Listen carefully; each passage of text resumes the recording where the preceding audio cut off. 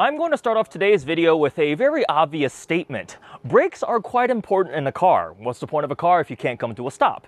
We are here today at the Michelin Proving Grounds with Brembo, experiencing what they're saying is going to be one of the biggest breakthroughs in braking technology since the invention of the ABS system decades ago. It's called Sensify, which combines the word sense and simplify.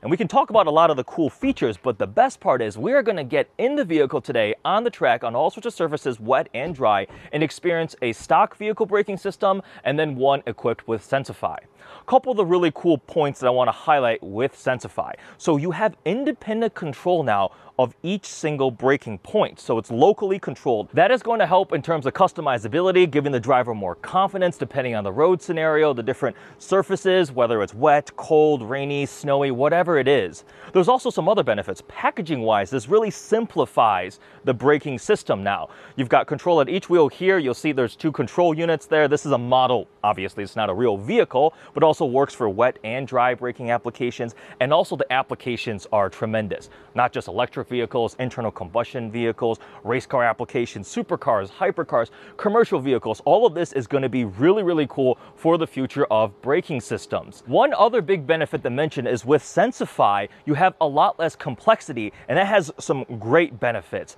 One is in terms of benefits to the environment, actually. So you have less drag between the brake pad, the friction material, and the rotor, which helps the life of your braking system, which, as somebody who has spent a lot of money on replacing rotors and pads, that's a benefit, less drag there. Not only does that improve your vehicle's efficiency because it has to overcome less drag, but also it's better for the environment in terms of less particles coming off the brake pads themselves, increase the life of that.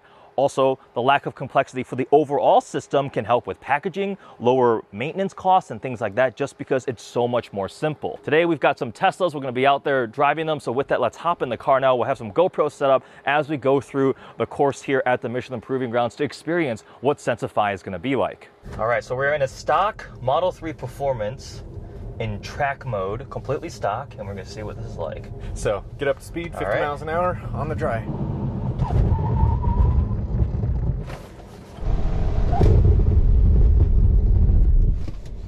Honestly, that's pretty damn good. Like, yeah. How long has Sensify been in development? 10 years. 10 years, wow.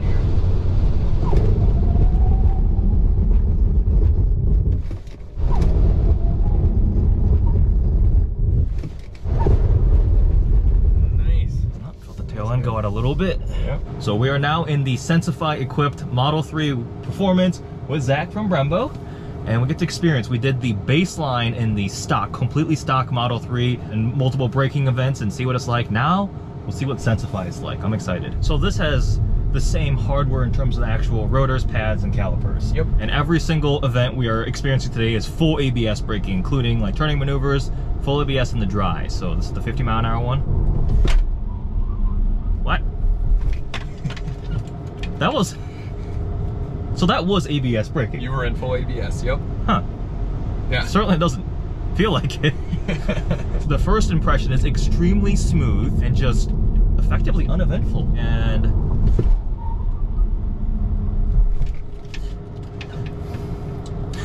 it's weird because, again, I've been driving for years, and you're used to, I've obviously done full ABS braking before. Yes. That's bizarre because I heard the tires. Yep. Fighting for grip as they're hitting the brakes hard, but yeah, you don't have the pulsating of the pedal, you don't hear the noise. Yeah. Interesting. 50 in the wet. Okay. All you gotta do. My brain is struggling to process what's going on because it's so different. Like,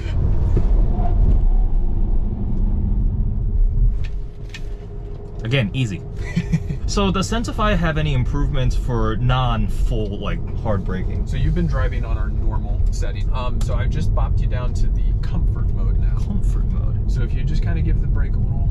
Oh, it's way more gradual. Yeah. Whoa, very gradual and smooth. Yeah, that's comfort. Okay. Now I'm jumping you up to sport. So this would be something more like your R8. Oh, yeah. Yep, definitely a lot more bite. So the next one is 70 miles an hour. Okay, brake and turn.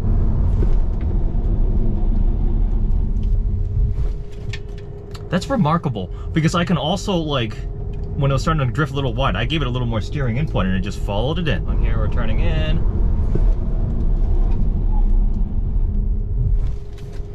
Huh.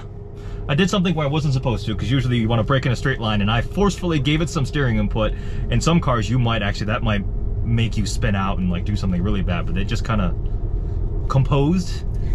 A little S-turn. That was remarkable, yeah. See? What? I stopped before I completed the turn. And that was like, that was just over 50, full braking, pretty hefty steering input, and that was all good. Yeah. I think that was the most impressive. That, and then coming in full hard braking at 70 miles an hour and wiggling the steering wheel a bit, the fact that it just stayed composed, those two, to me, are the most impressive things I've experienced. We have an automatic emergency braking simulation that we can run. How are we triggering that? Are you just gonna, just on the computer? Okay. Yep. You're gonna brake by spacebar effectively? Exactly, yeah. 3, 2, 1. Holy crap.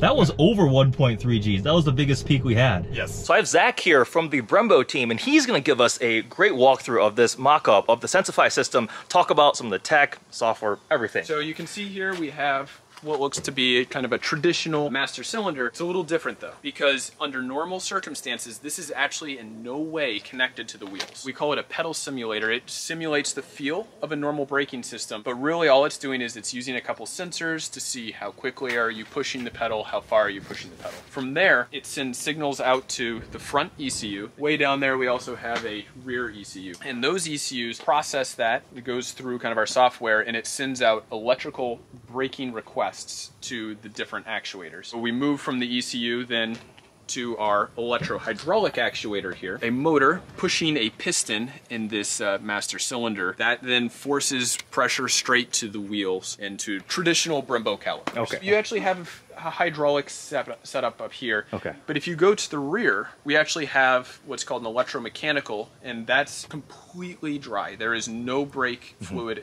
at all. There's some advantages to that. Some of them are, for instance, you get your parking brake integrated into your normal foundation brakes. The motor assembly on here, and that's actually turning a screw that's applying like brake force. Little motor up here actually uses what's kind of like a park pawl for your parking brake. You park, it applies the brake force, and then it pushes a little pin in as your park pawl, and that's how it holds the vehicle. So then we've got a rear and a front ECU, and there's a redundancy between the two of them, right? Exactly. You have redundancy on the sensors, you have redundancy on the calculations, you have redundancy on the system in general. Okay. What would you say is the biggest benefit of all of this? Having actuators on every single wheel is that we can control more finely how much pressure is being put into each wheel, and we can control more quickly. So that just starts to open up all sorts of possibilities, and you know, as you experienced on the track, we're able to channel that into a much more comfortable experience. So that was just such a cool experience to go back to back between a completely stock Model 3, run all those different tests, and then go into one equipped with Sensify, and the difference was seriously staggering. The first time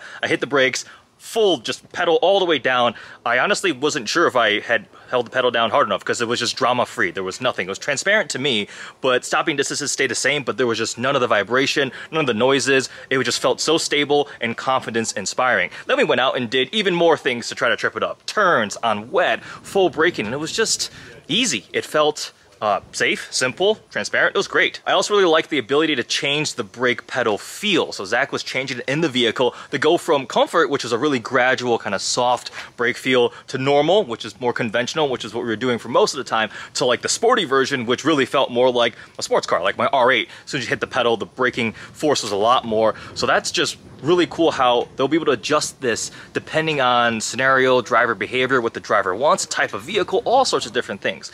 Really cool technology coming from Brembo with Sensify that really is going to change how the braking systems work in all sorts of vehicles, from supercars to mass consumer vehicles to electric cars to commercial vehicles to maybe even race applications. This is really awesome. Special thanks to the Brembo team for inviting me out here at the Michelin Proving Grounds to experience this. It was really cool getting to talk to members of the engineering team, to experience the vehicles and so forth. Make sure you check out Brembo to learn more about Sensify, because apparently there will be production applications coming sometime in 2024 is what we have been told. Thanks for watching.